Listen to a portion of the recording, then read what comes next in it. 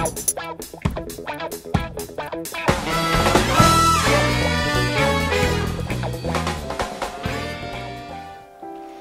everyone. Can you see what's behind me right now? That gives us a little clue about today's story. I love chocolate and I'm just hoping that maybe, just maybe, the Easter Bunny might leave me one little Easter egg.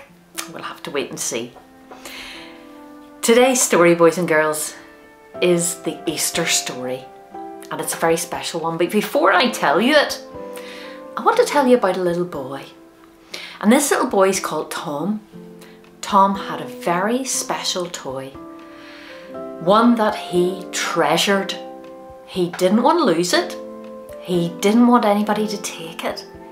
And it went everywhere with him. It even went to bed with him at night. And you know what it was, boys and girls? It was a truck. It was a beautiful truck and he just loved it. But one day Tom was out with his daddy and they met some other people. And one of those other people was a little boy named Jack. He and his family had to move out and move away because they lived very, very far away in another country. And they had to come and live very near Tom. But Jack had absolutely no toys because he'd had to leave them all in his old house. Jack thought Tom's truck looked amazing. So when Tom saw Jack's face and saw how he looked so longingly at his truck, and because he knew that little boy had had to leave all his special things behind in another country, he thought and he thought and he thought, and then he walked over to Jack and he said, "Jack, I want you to keep this." Well, Jack's face lit up. He couldn't believe how kind Tom had been to him. He smiled and smiled and smiled and he was just over the moon. Our story today, boys and girls, is about somebody who gave up something very, very, very special, even more special than a truck, to make us free, to make us happy, to make us new again. It's all about God. And God giving his most treasured possession to save us. And his most treasured possession was his son, Jesus. So let's have a look at the story. And let's think about how hard that must have been for God to give up something so special for us. I'm not sure if I could do it. I'm not sure if I could give up something that I treasured for somebody else. I don't know. Do you think you could? Let's have a listen to today's story.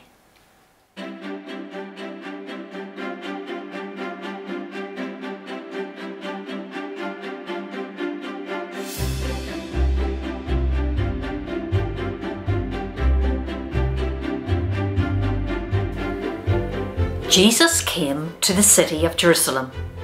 A huge, excited crowd welcomed Jesus. They knew that he was God's promised king. But some people did not want Jesus to be in charge, so they sent soldiers to arrest him. They hated Jesus because he said he was the Son of God. They put King Jesus on a cross to die. Jesus' friends were very scared. Jesus died. His friends cried. They buried Jesus in a rock tomb and put a big heavy stone over the door. Jesus' friends were so sad. On the third day, early in the morning, some women came to the tomb, but the stone was rolled away. Jesus was not there. They were so confused. Some angels appeared. They said, "He is not here. He is risen, just as he promised." The women were astonished. The woman ran and told Jesus' friends what they had seen and what the angels had said. "He is risen!" But they didn't believe them. Suddenly, Jesus was right there with them. He spoke to them. He ate with them. He showed them his hands and his feet. He really was alive again. Jesus' friends were startled, afraid, amazed, confused. "Don't be afraid," said Jesus. "It really is me. I died, and now I am alive again. Now you can be friends with God forever." Jesus' friends were happy, happier, the happiest they had ever been in their whole lives. Then King Jesus sent his friends to tell everyone the good news. They happily spread the message all over the world. And now you have heard the message about how King Jesus died and rose again, so that we can be friends with God forever.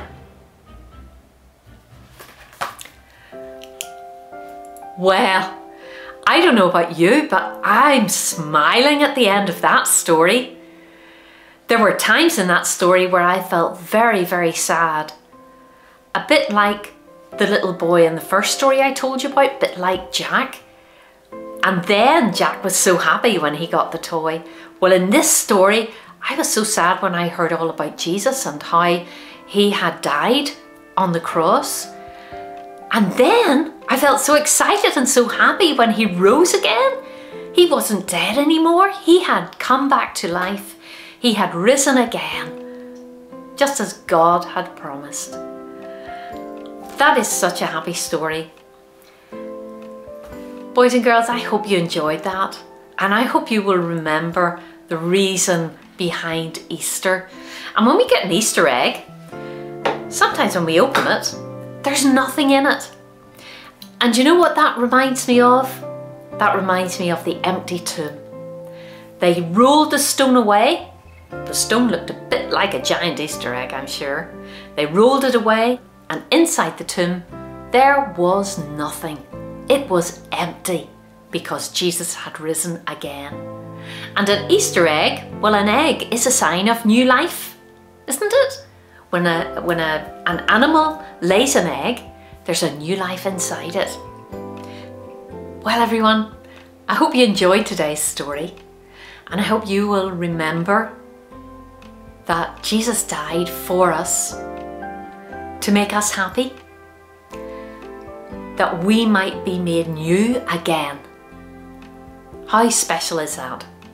How special of God to send his Son for us. Enjoy your Easter eggs, don't eat too many, and I look forward to seeing you again with my next story. Take care, bye.